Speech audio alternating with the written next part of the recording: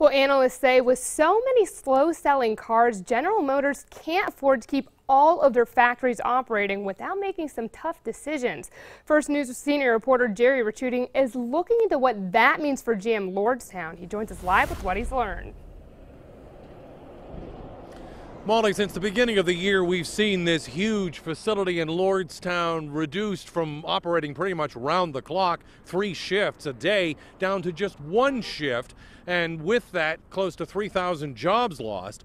Now, some who watch over the auto industry say this is actually one of 5 plants that General Motors has in the system with overcapacity and soft selling cars, thinking that at some point GM executives are going to have to decide what to do with these plants.